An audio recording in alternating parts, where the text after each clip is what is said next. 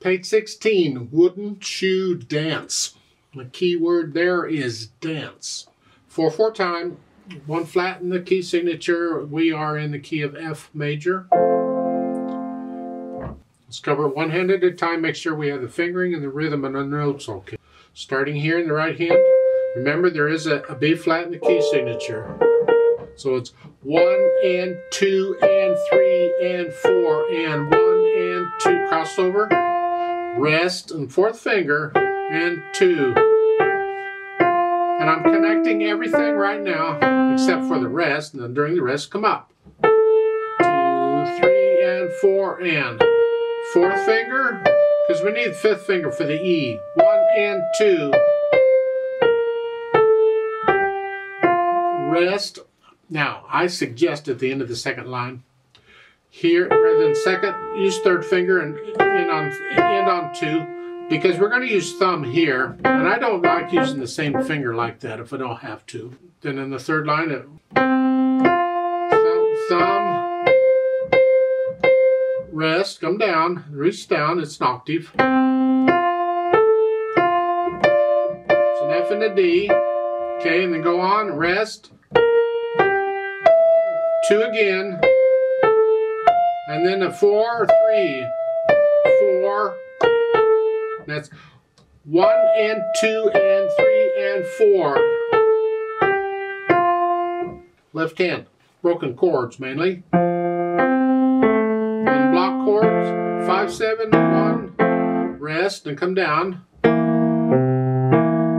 How you finger this is up to you, depending on the size. You can do that if you have to.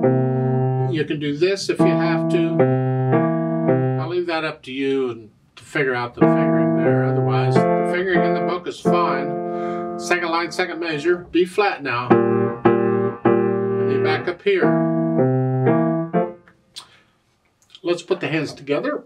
See what happens just slowly. See right there, they come together. 1 and 2 and rest.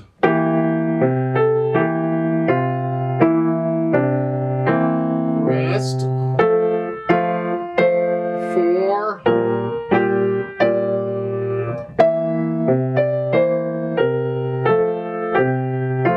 Rest.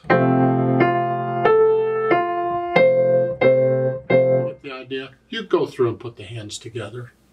And once you can do that, go back and get rid of the hesitations so it is a steady beat. Articulation, connect it. Then staccatos, short staccatos, hinge at the wrist. Connect. Second line, staccato accent. Give it a little extra oomph on that. Not a lot, just a little extra.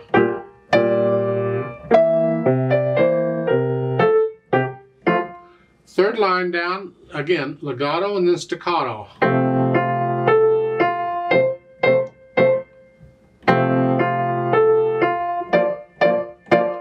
Last line, staccato accent. This is in both hands now, a good accent. And connect this. That's the articulation. Dynamics goes to the right hand. Keep the left hand in the background. Whatever you think moderately loud is. And you're staying pretty much there for the first 2 lines. After you get to know the piece, if you feel like getting a little louder and softer, that's fine, but stay in that area. And then the 3rd line, you're soft. The left hand has to be very soft here. And then the last line, you're going to go from soft to loud. So the first measure is soft, moderately soft, moderately loud, now loud. And stay loud for the rest of it, yeah. In the right hand. As far as the speed goes, well, somewhere in the middle.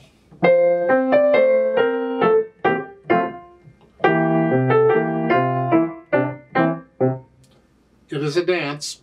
People are going to move to this, so keep it steady. Well, you need to do that anyway, but be sure and do that. Now there's a note at the bottom. Right hand 1 octave higher on repeat, because there's a repeat sign to play it again. So we've done this before in this book. Then during the rest, the right hand comes up. Left hand stays where it is. Just come up in the right hand. Rest. Now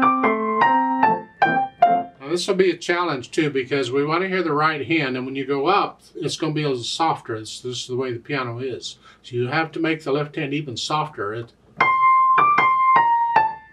Whatever that is, that's what we want to hear. So, and the second time, then you're playing the right hand all up there.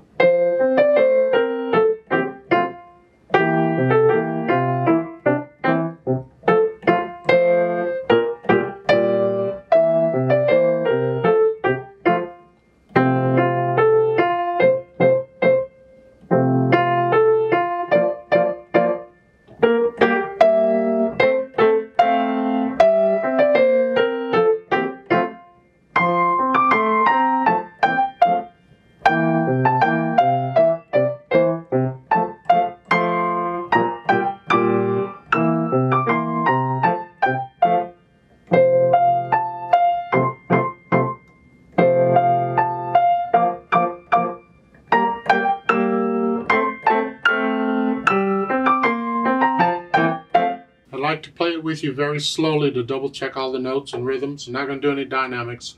We will do it twice so the right hand can go up an octave. I'll give us 4 counts. 1, 2, ready, go.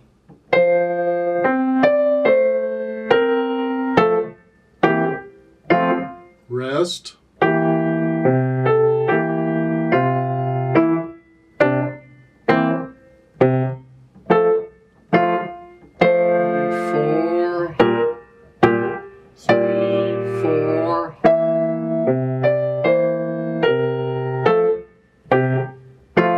Rest.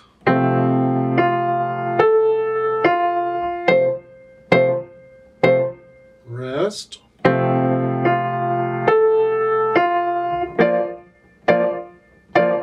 Rest. Rest.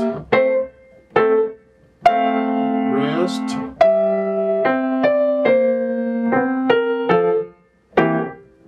Repeat.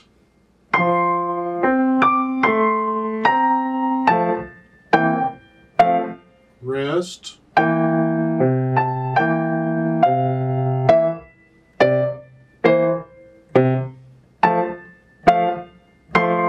4, 3, 4.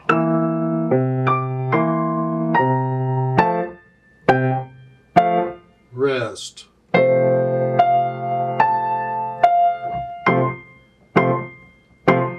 Rest.